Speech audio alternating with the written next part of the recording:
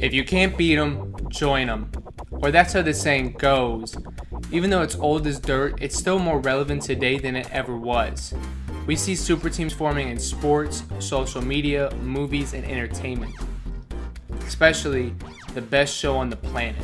Down in the Bay Area, there is a team by the name of Golden State, and it is the reigning NBA champion. On its roster, it's full of all-stars like Chef Curry, Klay Thompson, aka the Splash Bros, and all-star Swiss Army Knife in Draymond Green.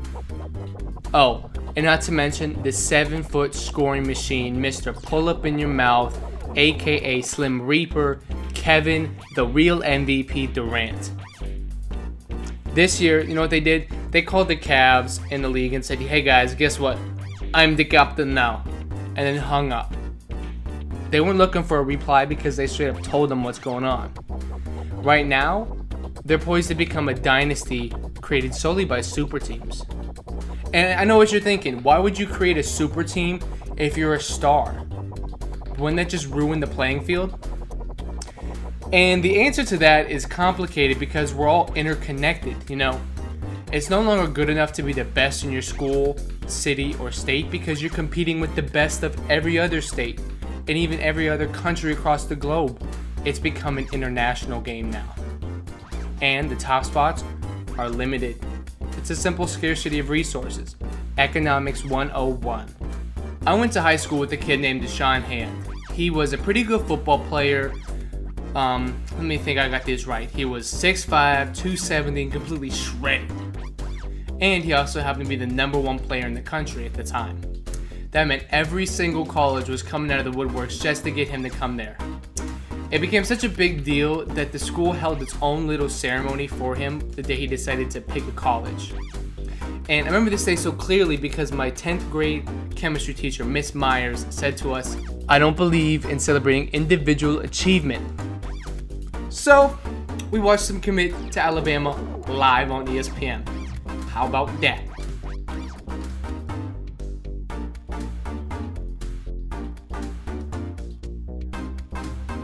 But that started to get me wonder, why would the top player go to the top program? Because there he's going to compete with the top player of every other state and the top player from previous generations. Why would he do that? And it hit me. Because steel sharpens steel. As the competition level rises, so does the chance to become a star. In the city of stars, there is a street. And on this street, there is an apartment building. And in that apartment building live 17 young adults. You know, fairly ordinary people, you know. They like having fun, hanging out with friends. Oh, and by the way, they're internet famous. And these 17 people happen to be some of the top Viners back in its day. So you're wondering, wait a second, let me see if I got this right. They lived on Vine Street.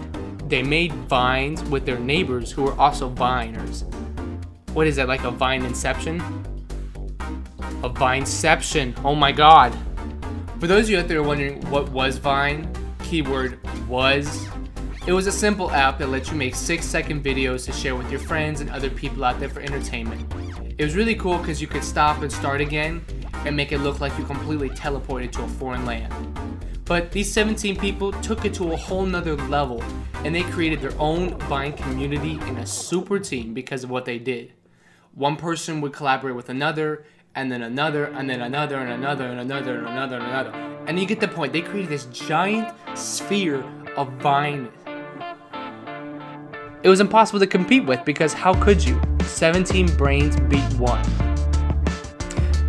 I mean, how else would a kid from Ohio even compete with them? Unless he moved there with them. You're probably wondering, why would they even create this super team? They're not even trying to save the world or anything. Avengers, assemble. You mean to tell me that the Avengers are a super team? Well, take a look at this. You got Conan the Barbarian, you got Optimus Prime, you got Shrek, you got Legolas, you got Mace Windu, Mr. United States. Ooh, and Scarlett Johansson. I mean, how else are we supposed to be saved from the clutches of Loki and evil if we don't have super teams? Because super teams get a bad rap. Because it's natural to hate winners because they make us feel worse about ourselves.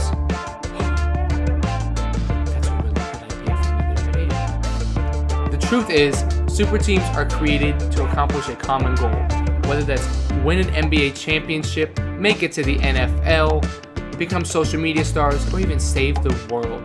By bringing the best and brightest together, you just doubled your chances, tripled, even quadrupled, quintuple, centuple, octuple, your chances of succeeding by that much more. Viewer discretion is advised. I want you to picture your lovely mom, Martha. Martha just walked into her doctor's office and was told by her doctor, Martha, you have 4 weeks to live. To her shock and surprise, she's like, why? What did I do wrong? Do I have something wrong? And he's like, yes, you have stage 4 breast cancer. And she's completely broken down in tears and she doesn't know what to do with herself. But you, being the good son and daughter you are, decide, you know what? I'm going to do something about it. So you start scouring every forum on Reddit and online, even going to the New England Medicine Journal to figure, how can I cure this? And then you start going to Susan G. Komen. And you message her so much that she blocks you, gets a restraining order, and files harassment against you because you've tried your hardest. And then you try the next best step, which is scouring the globe for the best cancer doctors out there. In essence, what you've done is just created a super team by bringing the best information with the best people and putting it together.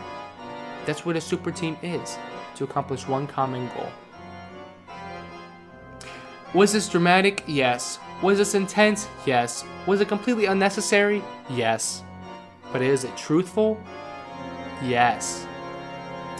You see, as of today, it is August 12th, and it is the summer. That means with each day that passes, we come closer to a day of reckoning, because winter is coming. Now, I want you, if you're not fully paying attention to this, I want you to pay 100% attention, focus. Don't take your eyes off the screen, because what I'm about to say is something that's going to change your life. That sounds cliche and corny, and it is, because we have the opportunity to witness a super team come together right before our very eyes right now. And it's what a time to be alive. On one side, you have a bastard leader, a clever girl, a crippled prophet, and a cold-blooded assassin, joining a herd of horsemen, a mercenary army, 3 fire-breathing dragons, 1 clever dwarf, and 1 Queen of the Andals and the First Men, Protector of the 7 Kingdoms, Khaleesi of the Grass Sea, Breaker of Chains, Mother of Dragons, Daenerys motherfucking Targaryen. And it's gonna be sweet when we see the North and the South come together on this one, and they're gonna mollywop Cersei and the Night King. It's gonna be pretty sweet to watch. Can't wait for Sunday.